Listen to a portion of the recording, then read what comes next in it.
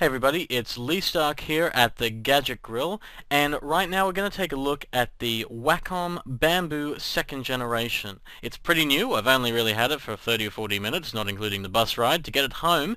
And what it is, it's a graphics tablet like the sort you're used to seeing, except for that, it has it's sort of a different tablet that you probably didn't expect, or different feature rather you didn't expect. So it's got the pen, and you can use the pen like you normally would on the graphics tablet and draw.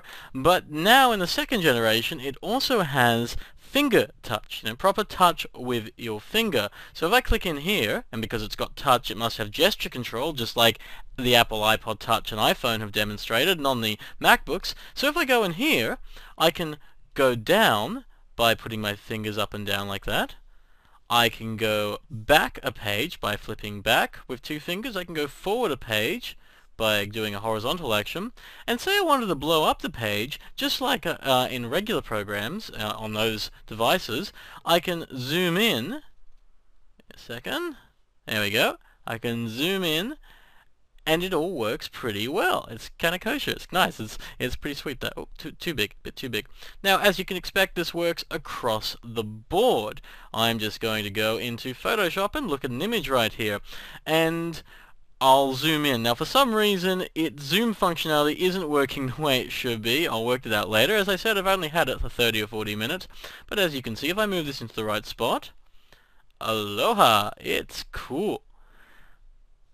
And likewise, you can still use this. Now, if I wanted to draw on this, you can draw with your touch. You actually, to do it, you click once, and then hold it in, and then you can draw until you let go. And now I can't draw, it's just the actual finger movement. So that's kind of cool. I've also started playing with other software I actually use in the Gadget Grill, which are things like audio. So when I'm editing podcasts and files for actual radio play, occasionally I want to zoom in to see the waveform. So I can now zoom in using my hands. If I want to drag that, I can drag that along. And I can zoom in all the way to see the individual waveform points. That's kind of cool. It also comes with a downloadable option, which is the Bamboo dock, which I'll get to in a second. Right now I'm just going to get to the notepad. Now, obviously you can't write with your fingers. Well, you can, but Windows 7 doesn't really pick it up. So I'm going to bring the mouse in, and you saw when I was touching there, the actual panel glows, or the tablet glows white every time I touch that. You can see that it's glowing white there. Bring the pen in, and it glows orange. Now I'm just going to go back into Notepad. Come on. I'll turn touch off using one of the buttons on there.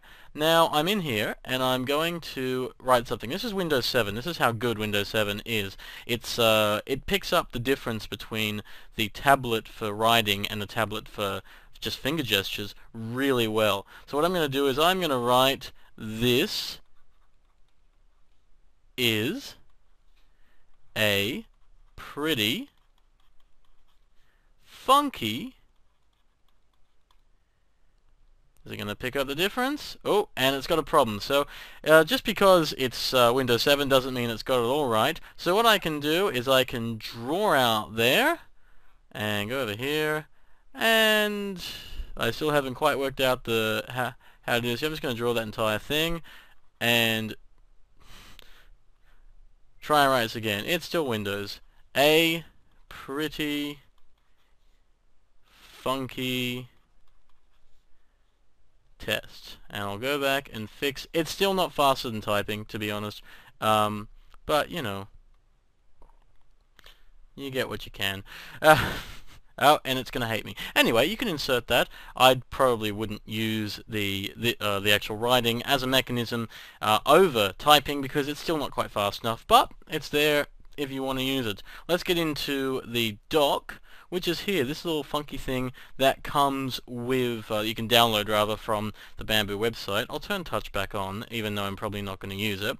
And you can do things like doodle, but what I have here is called Draw Tweet, and this will let me tweet well, basically just a drawing. So I'm just going to go in here and I'm going to continue drawing my little Wally picture here. Give him some tires. Yeah, there we go. Yeah, Wally's looking sweet now.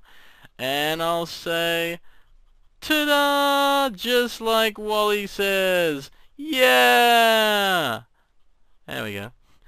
Okay. And now I'm going to send. And I have just sent a tweet with a drawing in it over Twitter. How cool is that? I mean, I'm especially excited, but it's got things in here as well, like the ability to create music and whatnot, and it's just all little games you can play. The Bamboo is a consumer product, and this is the Pen and Touch, which gives you both the pen and the touch, and it's available soon. And it's pretty freaking cool. I think I'm going to be addicted to this. I'm going to exploit every damn thing I can find with this and see what programs it works well with. I know it already works well with Google Earth. I'm curious to see what 3D programs it works with. It's pretty cool for...